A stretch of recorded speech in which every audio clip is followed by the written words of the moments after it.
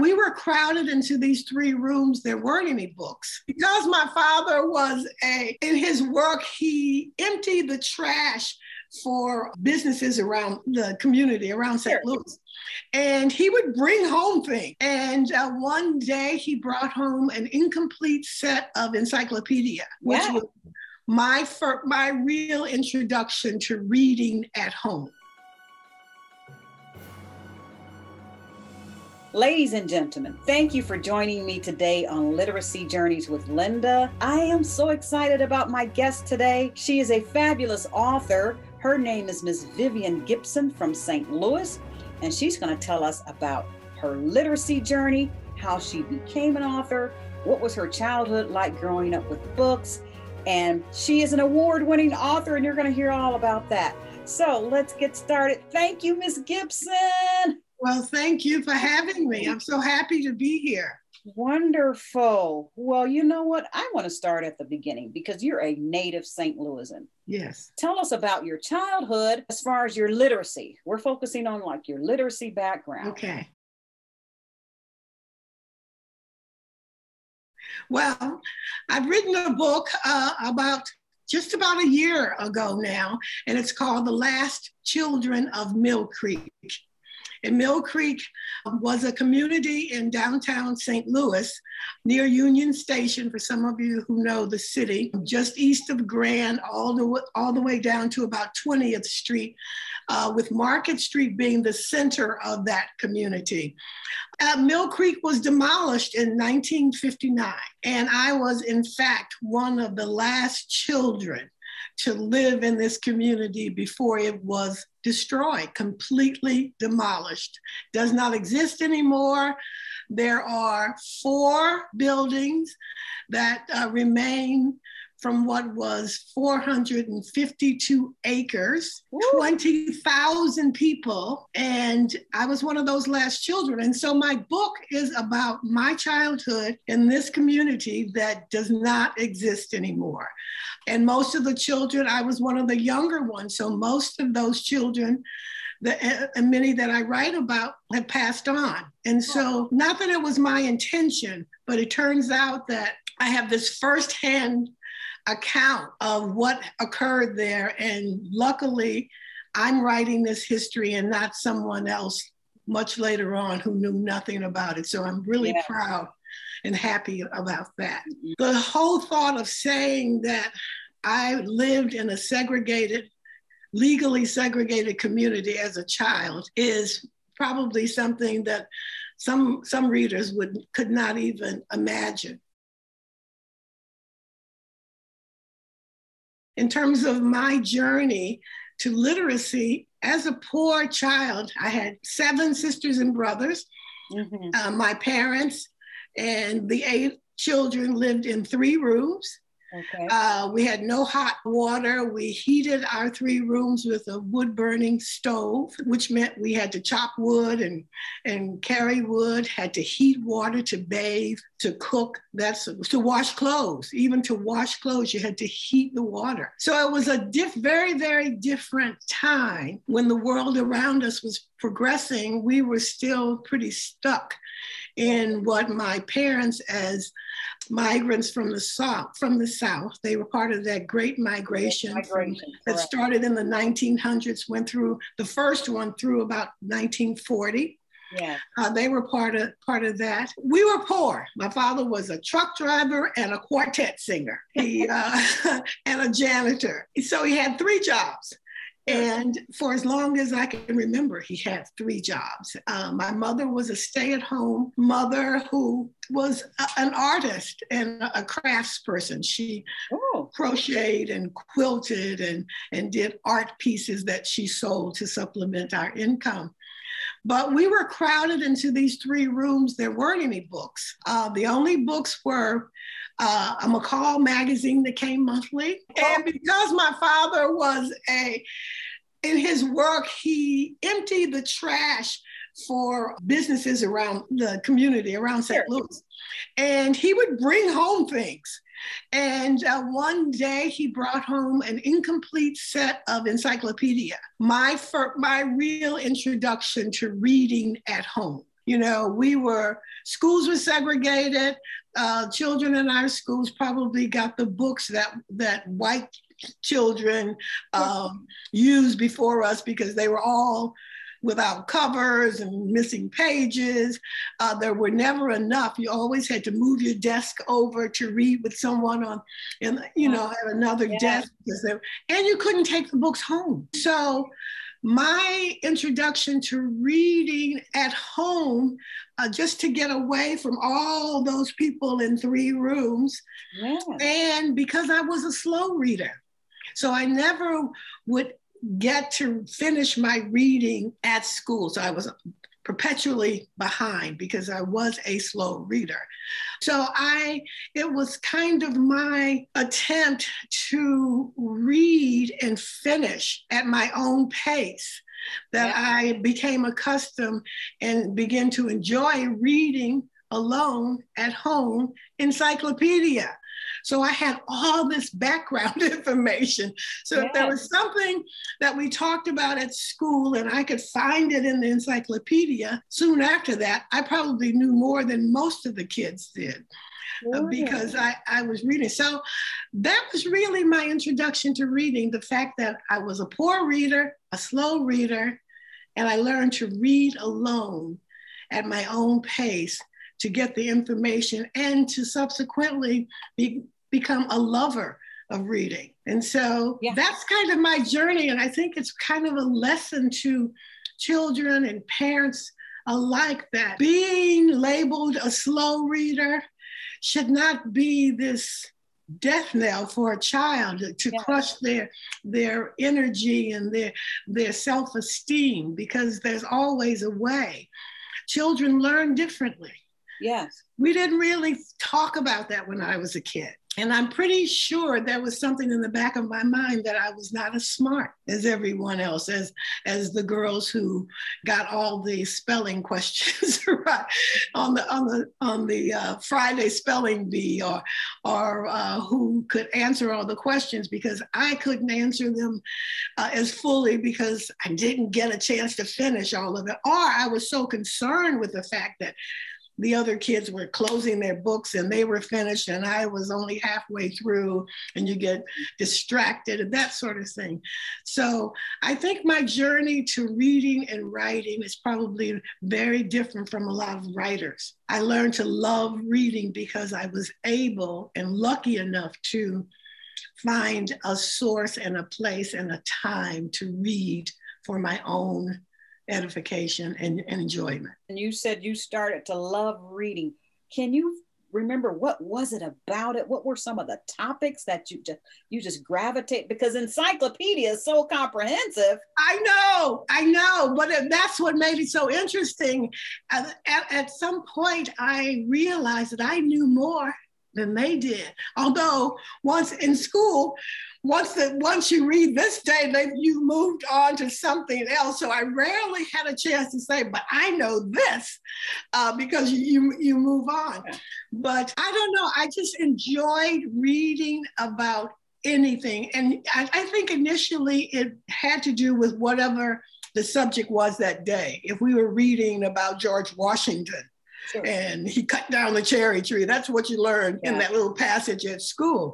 Mm-hmm. But I'd look him up and learn where he lived in Virginia, and that he was in fact a general before he was president, and learned about the wars, that sort of thing. So I would get all the details that fascinated me.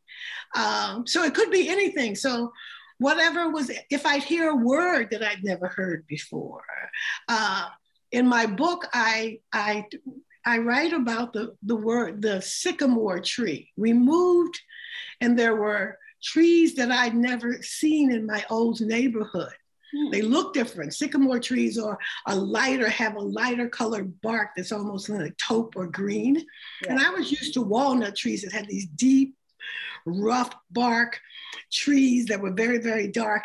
And immediately I noticed that this tree was different. And I asked my mother what kind of tree they were. And she said, sycamore. I was sycamore. That was like an incredible word. I love that word. Even today, I can't pass a sycamore tree without saying sycamore tree. And you got to read John Grisham's book, Sycamore Row. That's right. I read that.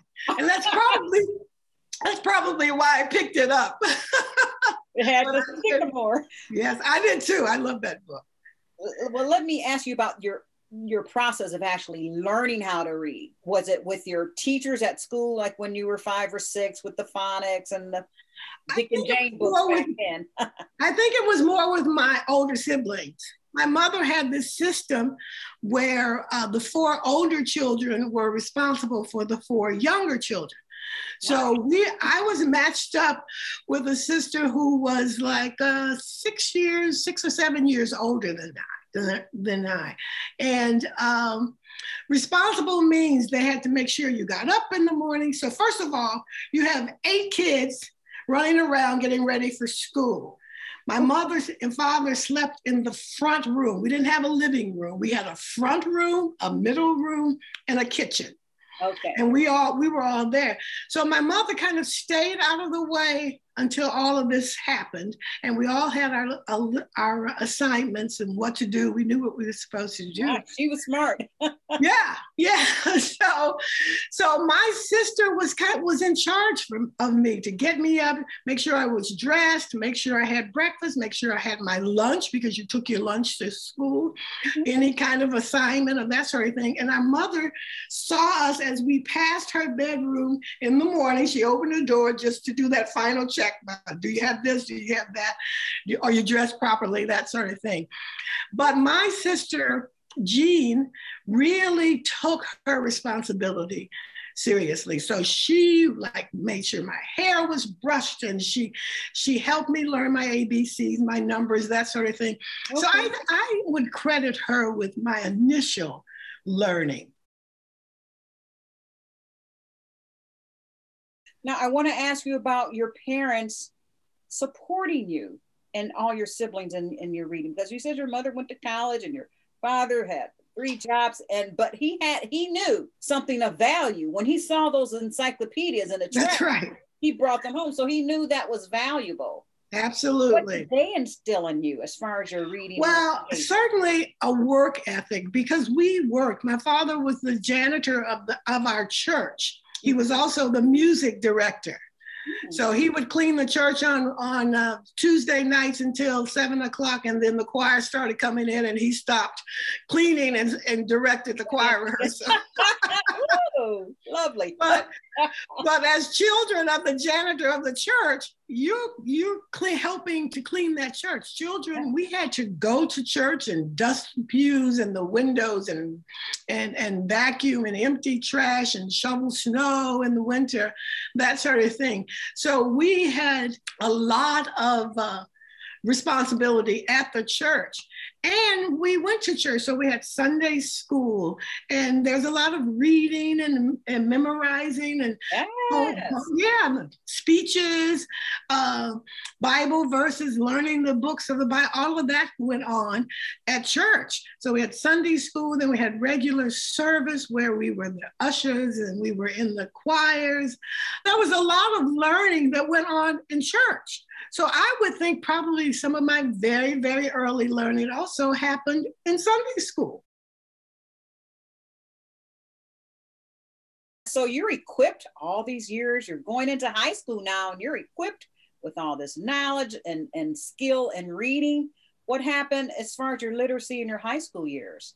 Well, I can honestly say I never considered myself a writer. I mean, we did reports and research and those kinds of things. I honestly did not consider be labeled as a writer until I was in my late 60s. I had always just done what I had to do, never really thinking of it because I was focused on design and that sort of thing. I never thought of writing. I just did it. But it wasn't until I retired and was really cleaning out my... Yes. Tell the story. I love when I read about this story. Yeah. It wasn't until I retired and decided to clean out my office in my home, which was also my second bedroom, of all the papers and committees I've been on and jobs I've had and proposals, just file cabinets and stacks and bags and boxes of paper to get rid of them. So I bought a paper shredder. And I began shredding these papers, getting rid of them, getting prepared to just have a bedroom for a change. And so as I was doing that, I started finding all these things that I'd written over the years that I'd forgotten about. And at the end of about 2 weeks of shredding paper, I had a real stack of writing that really started when I was probably around 27, living in New York when my mother died. Oh. I think that was my first memory of actually starting to write something down, because my mother died sort of unexpectedly, and you have that loss of time and connection, and I started to remember all the things, all the conversations we didn't have. Oh. So I started writing things just to remember my mother, and just out of a kind of grief. So apparently the writing went on without me really thinking about it. There were several attempts at journaling that probably lasted 2 or 3 weeks. Yeah. That's then stopped. Sometimes it was just a memory. Sometimes it was an essay. Sometimes it was a paragraph. Sometimes it was a phrase on the back of an envelope. These were just stray sheets of paper here? Stray sheets of paper, not connected, things that I wanted to remember.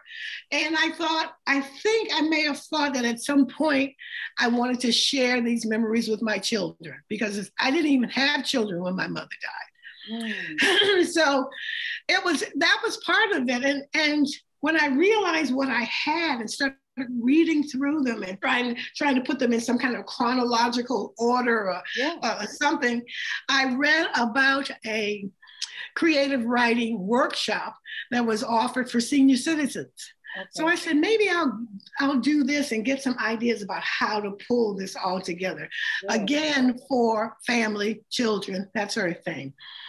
And I'd never been part of a creative writing group before. They were all retired people, all college educated professionals that had retired and were now writing poetry and memoir and novels that they had probably, like me, been maybe thinking about over time. So it was a very interesting experience to write. So what I did was I started fleshing out my writings. Sure. Yeah, instead of just starting with whole cloth, I would pick something and try to make something out of it for this writing workshop. And I just fell in love with it. The whole process of writing, having someone read what you wrote, critiquing it so that you could make it better. And I just fell in love with the whole process. And one thing led to another, one story led to another. And the next thing you know, I had all these stories that, my phone's ringing, but we'll ignore it. I had all these stories that I had improved on because of the critiquing and going back and forth. And it was a process that was just so rewarding for me. Again, I'm retired. I've reinvented myself, and I'm just, loving the experience. And and Miss Gibson, you're saying you're loving, what kind of emotions, what feelings were you having when you're sitting in this group, this class? Yeah, initially it's terrifying because you're really putting yourself out there. Yeah. And it was scary initially. I think now this went over probably about 3 years. So that first year or so, it was terrifying. I don't think I submitted anything to be read for the first probably 6 classes. I just listened and read other people's, and that was okay. They said, it's a process. Eventually you realize that everybody was there for the same reason and probably having the same feelings and were vulnerable the same way I was. And once you realize that everybody's there to support and to help you improve your writing, it became a lot easier. I look forward to it. I really did enjoy it. So eventually the leader of the workshop said to me, these are really good. You should submit them to a literary magazine. I went, what? Are you kidding me? This is for my kids. Oh my God. So eventually I did submit something, and I felt pretty safe because it was a request for Black women to submit just 500 words about themselves, about as a Black woman, your experience as a Black woman. That was it. So I could write anything that had to do with me as a Black woman to this theater group in New York. And they accepted it. Yeah. And it was part of a production in a Brooklyn theater, similar to our Black Repertory Theater here in St. Louis. And it was produced, and I went, oh my goodness. So I got a little braver, and again, I submitted something to an anthology on St. Louis. They wanted stories about living in St. Louis from anybody who had something to say. So I submitted one story about my grandmother's experience as a domestic, and it was called Sun Up to Sundown. And it was about how she had to get up at sunup to get to work in Clayton or Ladue in time to ready little white children to go to school, and then clean and cook and do laundry, and then get on the streetcar and come back home by the time it was sundown. I submitted that story, and it was accepted. The interesting thing about that was I was so nervous about it that the deadline was midnight on this night, and I submitted it about 10 minutes to 12. I just went, and sent it. And the very next morning, the editor of the anthology emailed me and said that he was just reading what I'd submitted over his coffee. And that he loved it. Did I have any more? So one thing led to another. A year and a half later, I had a book. There's a lot in between, but that's the gist of it. How's your life changed now? My life is so full. I don't know if it's because of the pandemic, but I'm selling, marketing books from this kitchen counter right here via Zoom, because my book was due out April 20th. About a month before that, the whole country locked down. Yes. And so all of my book launchings and book signings were all canceled. And so I've been selling this book and talking to people about this book via Zoom for the last year. And I've been on several bestseller lists. I've gotten all kinds of wonderful international reviews. And so the book is doing well. I want you to, Ms. Gibson, talk to the audience about the value of literacy, the value of reading and writing for these young people. I mean, I just love how your dad just brought those books home. And why? And then I was curious enough to pick them up. I think that's what's important. I said earlier, the children people learn differently. And I think you have to find children where they are in their learning. It could have been, my brothers read comic books, but they were reading. I think you have to make sure that children have access to books at a level and an interest that they have. I think that's the most important, to try to create this love of reading.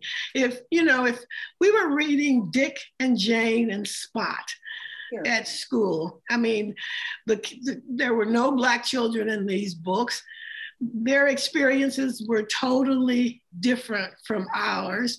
We didn't think about it then. And these days, you know, hopefully the children can see themselves in the books when they're first learning to read.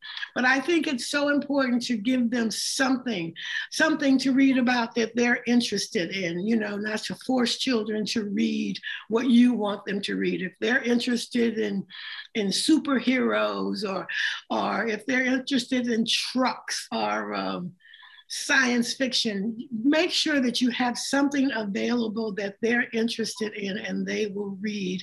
And it grows, it feeds on itself for children to learn that there's something that can be garnered from that interest and from those words on the page. I remember my son, we didn't realize he needed glasses. You know, he was standing in front of the TV too close and we were saying, get back. And we were reading to him. He had an older sister. We read to him. We did all the right things. And then one day, we realized that he was memorizing the books and that he wasn't in fact reading the words. He could read the word elephant because it was long, but he couldn't, when we thought that, oh, if he can read elephant, let's have him reading himself. And he couldn't figure out cat because he had a reading disorder. Plus he couldn't see. He couldn't really see. And so even at school, when the teacher was writing on the board, he was too far back. And so it was just gibberish to him. And I remember the day that we finally figured that out, got him glasses. We came out of the doctor's office with his new glasses on. He looked up and looked at a tree and realized that leaves were individual leaves and not this kind of cotton candy shape. And then he looked at a book and he says, oh, I want to know what is on this page. All this time, he didn't even know that he couldn't read, so, you know, it's something and we were educated people. We were doing all the right things, but until you realize that children can see that if they have a learning disability, you have to figure out how to manage that disability. Yeah. Just because you have a disability doesn't mean that it can't be managed. Children have to learn in the way that they learn. And teachers and educators often teach to the middle. The children who are really, really bright are off in this direction, and the children who are really struggling are off in this one. And so maybe only half of the kids are really learning in a way that they need to learn. Yeah. And so I think parents have to pay attention and ask questions. You know, if a teacher says he's not reading up to level, but there's a reason. Let's talk about why and how and what to do about it. And it's not always just taking them out or labeling them as slow learners or whatever. They learn differently. And so I think there's a lot to be said for parents to really pay attention, ask questions, and give children what they need to inspire them, to keep them curious. Ladies and gentlemen, I've been so excited to listen to Miss Vivian Gibson. She has an award-winning book, The Last Children of Mill Creek, and I'll have a link in the description box so you can go to her website and learn all about her and her work. And thanks again for joining me. If you like these videos that I'm doing, these interviews, please click that subscribe button, and I will talk to you and see you next time. Thank you. Thank you, Miss Gibson. Thank you. Thank you for having me. Bye.